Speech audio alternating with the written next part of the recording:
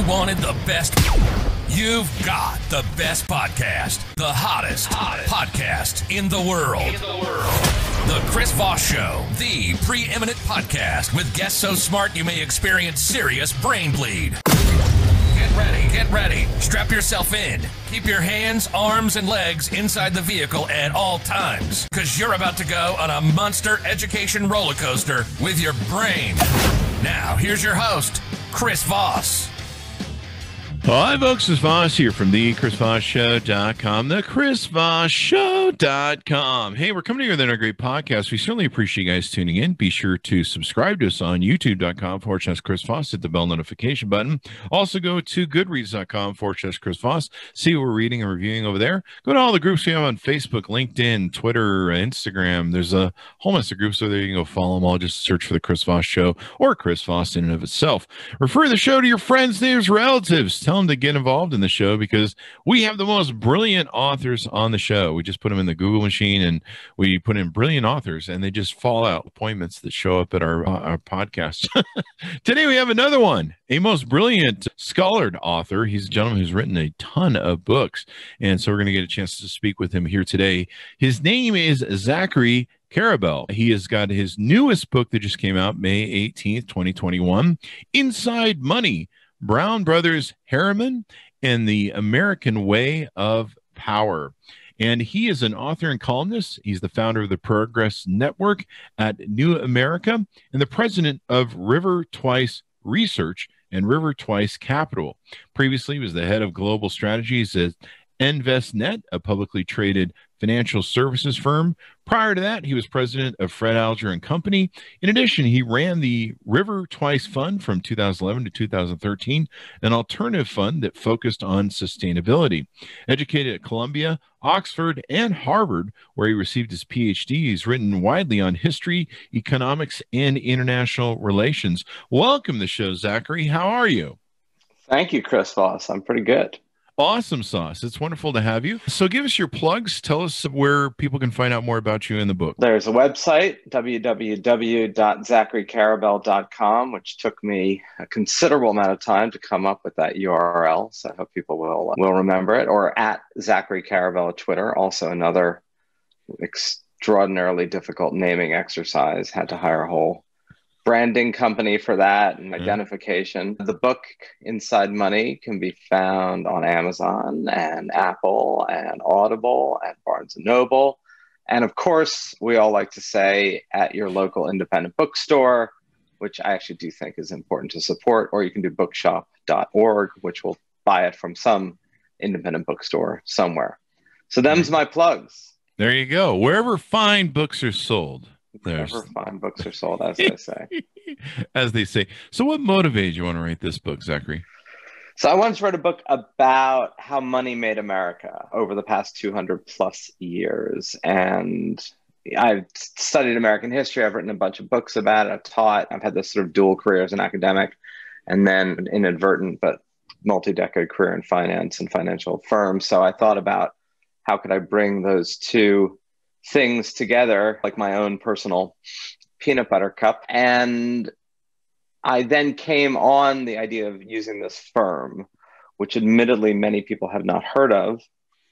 I had heard of them insofar as there was a triad of Brown Brothers Harriman partners in the middle of the 20th century who became extremely central to the creation of the kind of global economic and international order that dominates today, and one of whom was Prescott Bush, who was the senator from Connecticut from 1952 to 1960. But more important for our present time was the progenitor and the patriarch of the Bush family, the father of George H.W. Bush and the grandfather of George W. Bush. And his family fortune comes out of being a partner of Brown Brothers Harriman, but also a man named Averell Harriman, who is one of the architects of the American century, and also Robert Lovett, who ultimately as Secretary of Defense during the Korean War. But I was less aware of their legacy into the 19th century. And as it turns out, they are the longest lived private bank still in existence in the United States. And that in and of itself is not the reason to write a book. Living long is interesting, but not book worthy. But they are really present at every important, dramatic, critical juncture of how money makes America, how money builds the railroads and the transatlantic steam world and finances trade and finances the slave system and finances American extension of power into Central America and Latin America, and then how the people who made the money of the 19th century make the world of the 20th. And then it leads into more of a meditation on what that capitalism was, warts and all, and what our capitalism is today and what it could be going forward. It's pretty interesting. I wasn't aware. I hadn't heard of these guys either. And I'm no Wall Street dude. I've done investing in Wall Street and stuff, but I never heard of them before. And I was surprised to see that they were one of the oldest bank. By far. Yeah. The other ones that survive, most of them come from the 1870s and 1880s, and Brown Brothers is the dawn of the 19th century. And are these guys like the pre-Goldman Sachs, where they're involved with the government, the globalism is starting to really rise up, and they're involved in fingers and pies everywhere and stuff? Tell us a little bit about that. Yeah. So obviously I wrote the book, so I admittedly have a self-interest in magnifying their role in American history. And I suppose one of the pushbacks could be authors always do this, right? There's always that book where it's some sort of basic topic that you may or may not have heard of, and the subtitle is The Secret Recipe That Made the World, or the magical ingredient that changed humanity forever. But in the case of Brown Brothers, they really are an unheralded and have flown beneath the radar.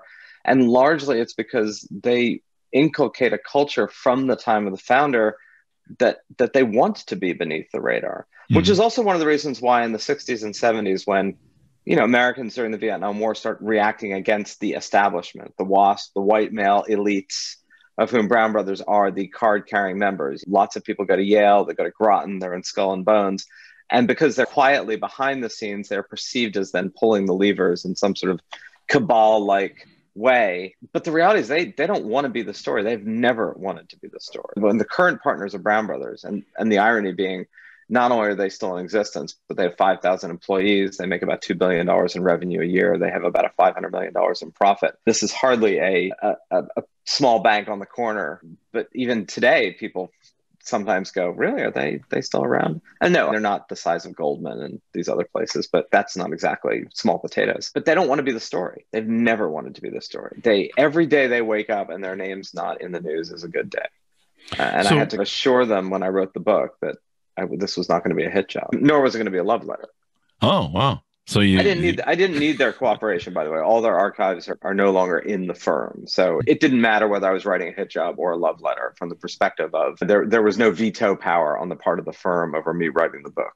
Interesting. So how does this firm get started? What is the origins of this firm? It's like most American stories. It starts with an immigrant. And in this case, it starts with an Irish linen merchant, Northern Ireland, or in Belfast region, who is Protestant and is fleeing the troubles of Ireland after a bout of, in the 1790s, both Protestant and Catholics came together to try to reject English rule. And then when that failed, start fighting with each other. And Alexander Brown was his name, had no interest in these sectarian conflicts. He wanted to be a merchant and was. And he moves to Baltimore in 1800 because a cousin of his had moved to Baltimore. And then begins to set up a family merchant empire. So like all things American, it begins with an immigrant, and it begins with a middle-class immigrant trying to make his way and trying to establish something for his family.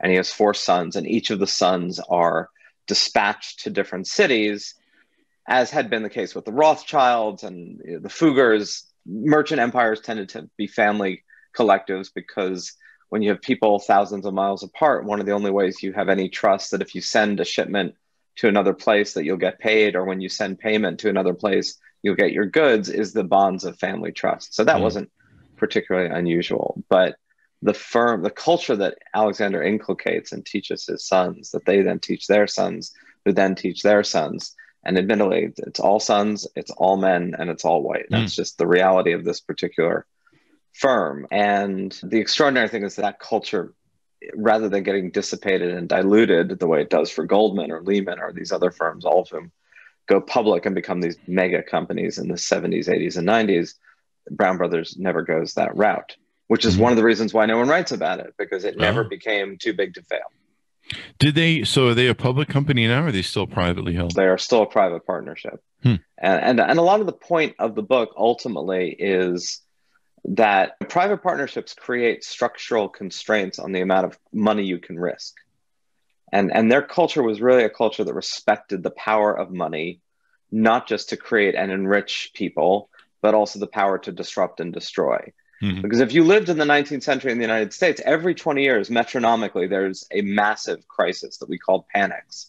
In 1819, in 1837, in 1857, in 1873, in 1893, in 1907, and then, of course, in 1929. And each of those follow a kind of speculative, heady, oh my God, we're going to make a lot of money. And then everything crashes and people lose everything and firms go to business. And the Browns kind of watch this generation by generation, decade by decade. And we're like, look, money can create and make you rich, sure. But if you get too far ahead of your skis, it can also destroy and disrupt. And so how do you find that kind of noble mean between creation and destruction? And because they're a partnership, it's always their money. So you can't bet other people's money. You're wagering your own. You can get other people to join you. And I think that creates a very different culture of capitalism that all these partnerships were. Goldman was a partnership. Lehman was a partnership. JP Morgan was a partnership. But the Brown Brothers was not just a partnership. It was a partnership with a culture of really respecting the risks that come with money and being really mindful of them in a way that I think sounds almost alien to the financial world today, where the gains are the focus and the risks are an afterthought. And part of the reason for that, I'll wrap up my moment right now with this, is that we live in a world today where gains are still privatized, but risks go to someone else. If you run one of these firms today, you could make $10 million, but you're almost certainly not going to personally lose $10 million. And so the risk reward benefit is, hey, I can go for the moon here. And if I fail and maybe I have egg on my face and maybe I lose my job, but I don't lose my home. Yeah. Yeah. But the public and the shareholders could lose a lot. Yeah. If you're a partnership, every big deal is a big deal. Yeah. And it changes, I think, the calculus of risk. And Brown Brothers has never lost sight of that, unlike almost every other firm. So that's interesting. We had somebody on recently, if I recall rightly, there was a video I was watching, but they were talking about how one of the problems that lead to these huge crises, in fact, I think it was the gentleman who was either in the Carter or Reagan administration on recently, and he did the book 200 Failures or something like that, of economic failures. And he talked about how one of the problems with the big failures of the dot-com booms and then the mortgage crisis was that a lot of the firms, they knew that the government would bail them out. The government would come in and give them money. But in the meantime, all the homeowners took the hit in the mortgage crisis.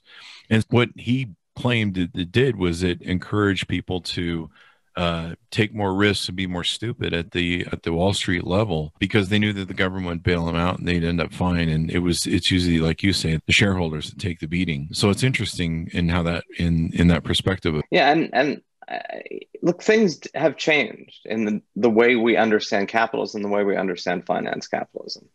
And I think there was a model that Brown Brothers Harriman both creates and replicates over time that, again, did not preclude them from being central players in the cotton trade. I am not in any way saying, oh, what a magical firm, if only everyone could be that. I am saying that there was a culture that was inculcated over generations that, one, respected risk because structurally they bore risk. Two, understood the immense power of money. The same way, like nuclear physicists in the 30s understood that if you unlock the power of the atom, you could light a city or you could destroy a city. Yeah. That power goes in either direction. And it's really up to human beings and culture to create guardrails. And sometimes you have to guard. In order to guard against the destructive power, you have to limit the upside. Yeah. And Brown Brothers understood that about money and still understands that about money. It doesn't mean they weren't individually greedy. It doesn't mean they weren't exclusive. It doesn't mean they weren't at times complicit in really problematic systems. So I'm not saying, hey, let's all go back. Going back is not tenable. It's not possible and it's not desirable. But teasing out some of the lessons. And the other one, which is I alluded to before we can get into, the reason why that triad of partners at the middle of the 20th century had such a profound effect on shaping the global system during World War II and after World War II is because they believed that the public good was an obligation for those who have made immense private gain. Mm-hmm. That you can't thrive individually unless the public thrives.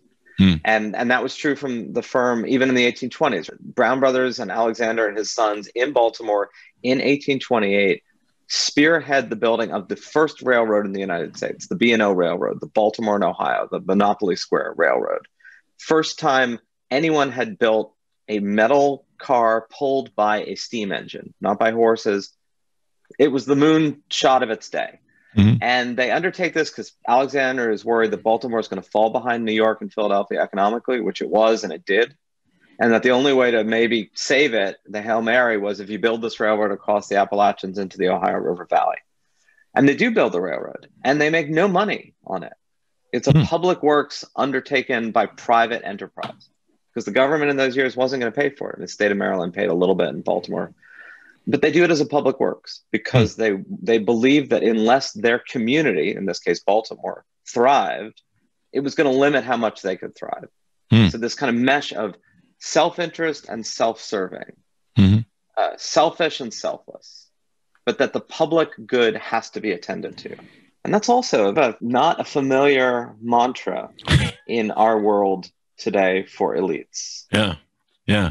That was Thomas Vartarian, the book 200 Years of American Financial Panics that I referenced earlier. Do we have a problem in this country of unfettered capitalism? And are these folks on the better end of capitalism? And do we have a problem like that? Or I think we do, but I think what's fascinating about the fetters is that they were self-imposed. They were not imposed upon them. And that raises a really interesting question of like, how far can regulation take you unless your actual culture takes you there as well? So regulation can clearly stop people from doing certain things.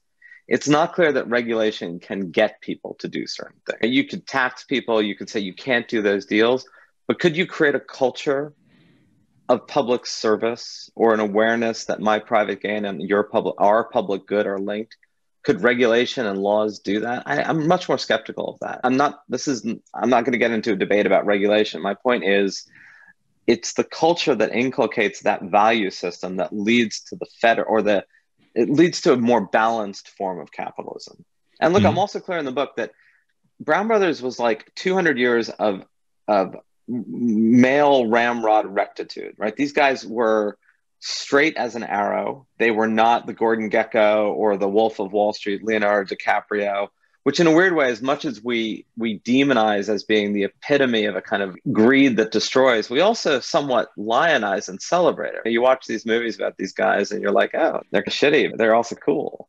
Yeah. And we don't celebrate the small c conservative. And I'm not saying in the book that everything should be that, right? I've said a bunch of times, but Brown Brothers Harriman would never have underwritten Elon Musk.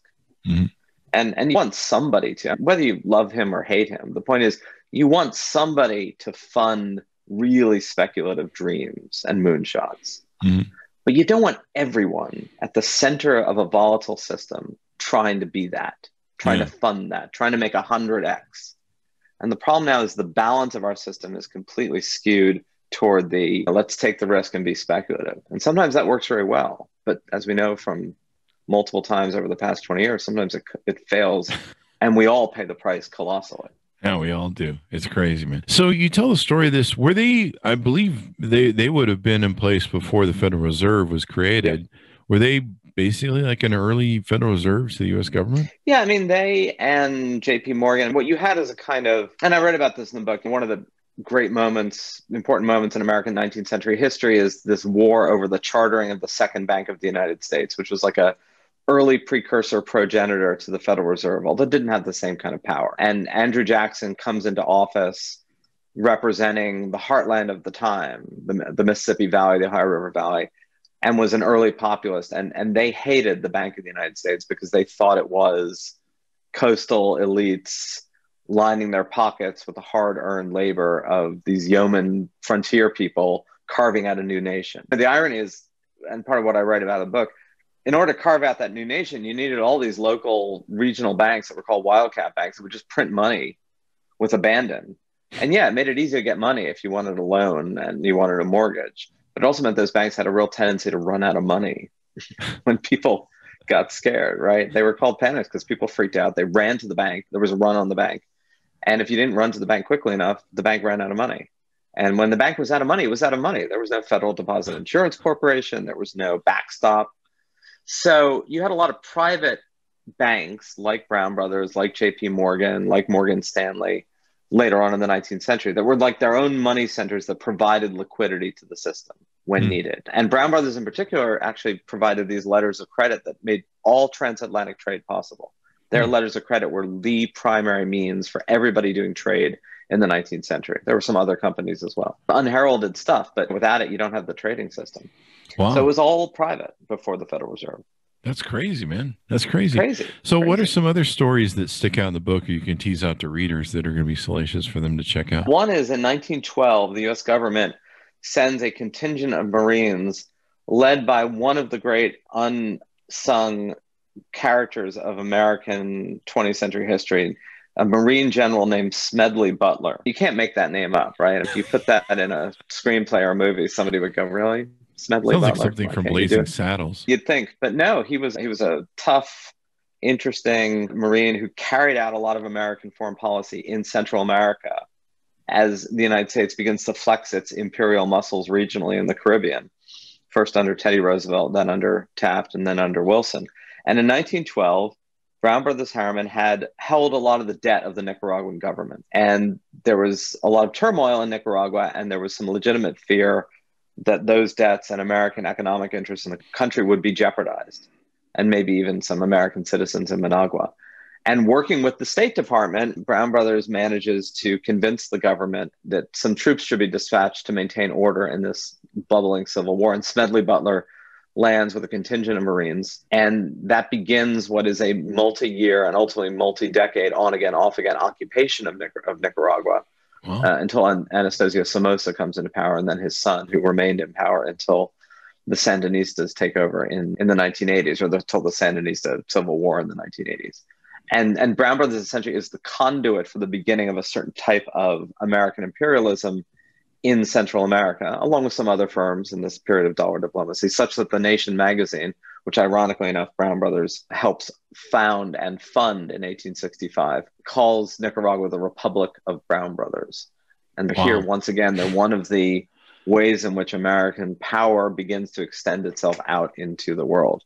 And then, as I said before, you have this triad of partners who, you know, between them, along with a small group of other people, all of whom went to Yale or related schools, all went to the same kind of boarding schools like Groton and St. George's and Lawrenceville, and had a similar worldview of those with great power bear great responsibility. I continue to joke, this is the Spider-Man view of history, right? But they believed it. They were inculcated in it, and they believed it, and they acted upon it. And they create the United Nations and the World Trade Organization, which was then called GATT, and the Bretton Woods system, which establishes the dollar as the global currency, which it remains today, and the Pentagon and the National Security Council and a lot of the Cold War. These guys were the drivers of this system. That's what's really interesting about your book and the story is like these guys really helped build everything that we utilize today and the systems that we have. Yeah, they are the unsung is probably not the right word. They're like the hidden architects. Mm-hmm. And hidden to me is not conspiratorial. The belief is always that because of these secret societies, that you did your handshake and you got in the room and then you took off your coat, grabbed a scotch and a cigar and talked about how we're going to rule the world. Yeah. Everything up to how are we going to rule the world was true, right? They were a close-knit elite that if you weren't either born into it or somehow married into it or educated into it, you weren't going to be in it. And it united railroad fortunes. E.H. Harriman was one of the great railroad barons and helped create the Union Pacific and was also the object of Teddy Roosevelt's one huge act of trust busting when he breaks up the Northern Securities Trust, which was this railroad combine to basically control the preponderance of all rail lines in the United States. And that's where the Harriman fortune comes from. These were interlinked, and that's where the Bush family comes in. And it's been a source, especially in the 20th century, of kind of, aha, these are the guys behind the scenes pulling the levers in the shadows. In the shadows. We do the same thing in my Illuminati meetings.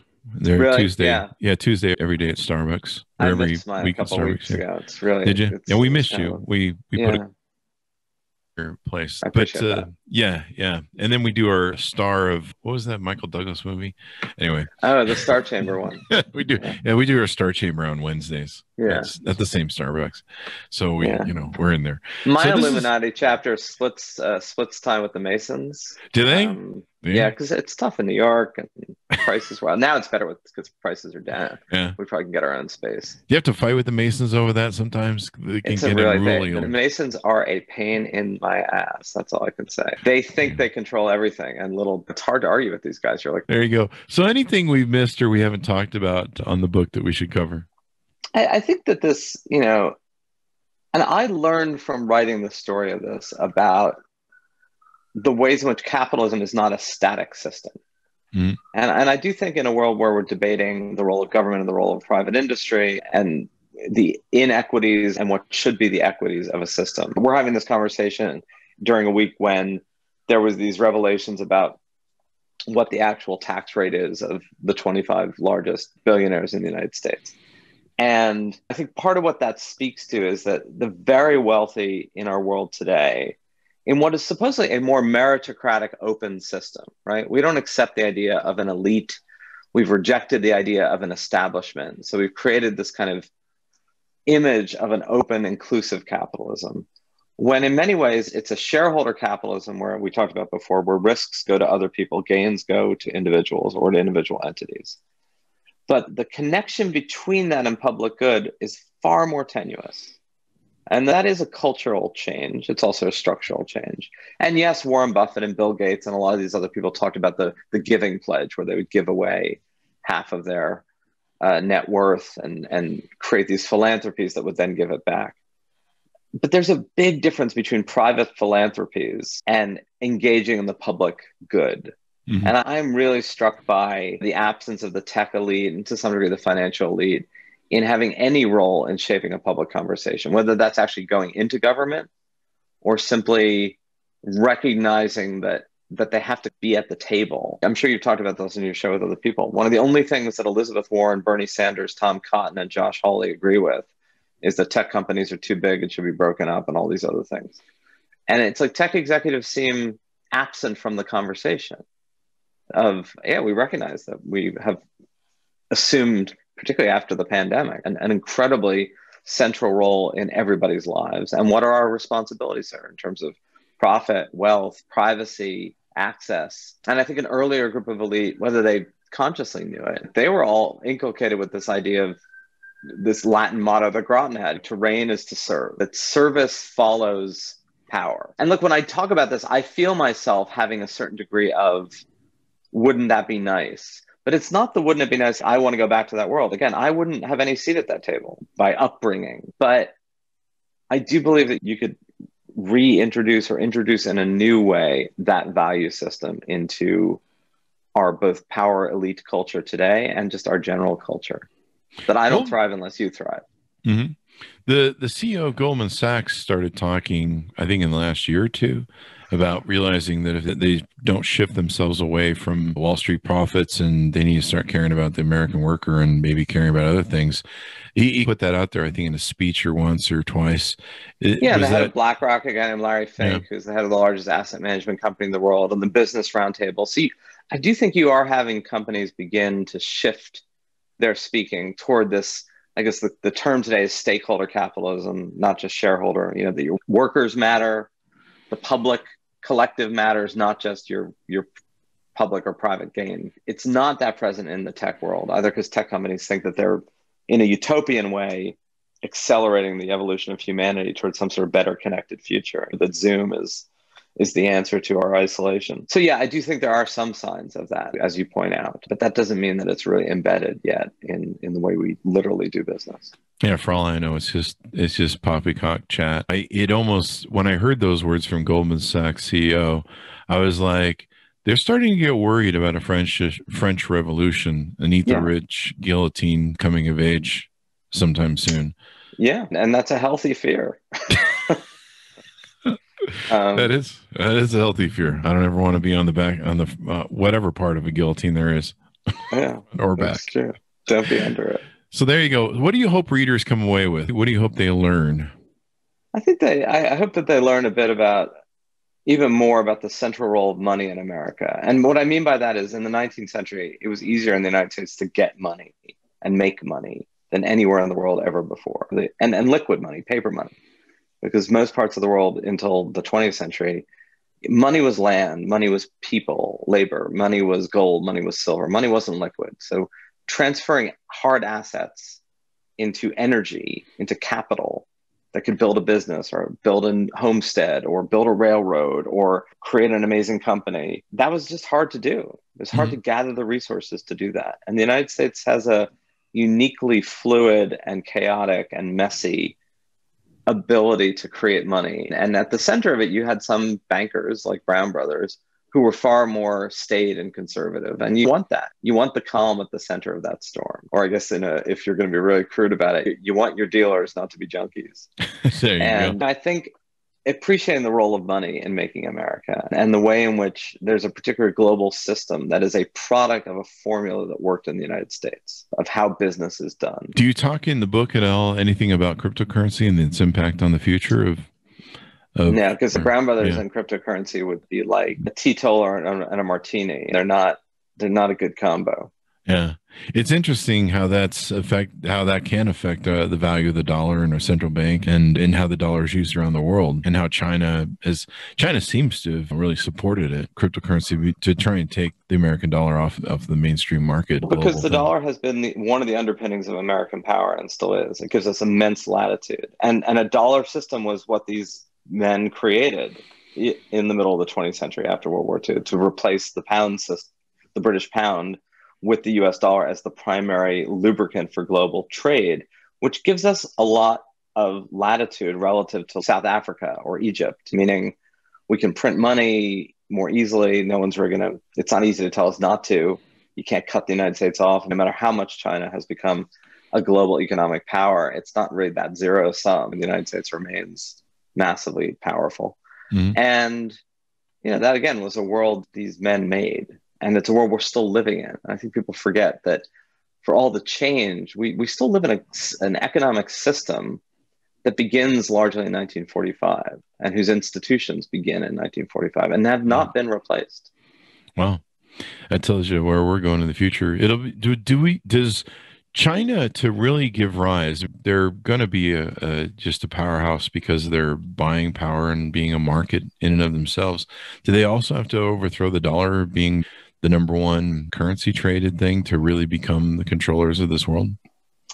First of all, it's a whole separate topic. It's unclear they have any interest in being controllers of the world. It's totally clear that they wish to be total controllers of their own fate and answerable to no one, especially to the United States. Yeah. So the Chinese government's desire to be untouchable and uncoercible and invulnerable, just like the United States wishes much the same thing.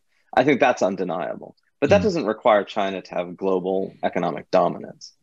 And the interesting thing is China's been able to keep its internal economy relatively dollar-free, relatively, not totally by any means, because of what you just said, the size of its market, the robustness of just an internal economy of 1.4 billion people and a rising middle class. So they need to create a world where they are not dependent on the dollar, which they are increasingly doing. But I'm not clear that they need to create a world without the dollar. That's interesting. But there's lots of other parts of the world that want to be without the dollar because nobody wants to be told what to do, fundamentally. And our power over the dollar gives us power over what we want to do for politics or influence of what we want to do. So sanctions. Our banking system, we can cut people off from the banking system. We can tell people whether you agree with our policies towards Iran or North Korea or even China sanctions, you have to do them or we'll cut you off from the dollar-denominated banking system, which is economic death for most countries. Yeah. I don't think most people realize how those are jointly tied together and everything else. Yeah. Powerful. So Zachary, it's been wonderful to have you spend time with us here today and educate us on your book. Give us your plug so people can look you up on the interwebs. So my plug is good story, Father's Day. Everybody's got a father. Inside Money, Brown Brothers, Harriman, and the American Way of Power. And it really is about the American way of power. It is the story of this firm, but it is a story of how America rose to global power and where it leaves us now in our version of capitalism. And I ended up learning more writing this book than I thought I would. And I think it's a story that people can read It's not just a series of talking points that you should listen to. I think this is really interesting. Just everything about how it built America. And it's one of those unsung, untold stories. So I think it's great you covered this in your book. Thanks, Zachary, for coming by the show today and spending your time with us. Thank you for having me, Chris. There you guys go. Check out the book, Inside Money. You're going to take a look at it. Brown Brothers, Harriman, and the American Way of Power. Be sure to get it. May 18th, 2021 just came out, so you want to pick that baby up. Go to youtube.com/Chris Voss to see the video versions of our interviews. You can go to goodreads.com/Chris Voss to see everything we're reading and reviewing over there. Also go to all of our groups on Facebook, LinkedIn, Twitter, Instagram. There's a whole mess of stuff you can take a look at. Thanks, Simonis, for tuning in, and we'll see you guys next time.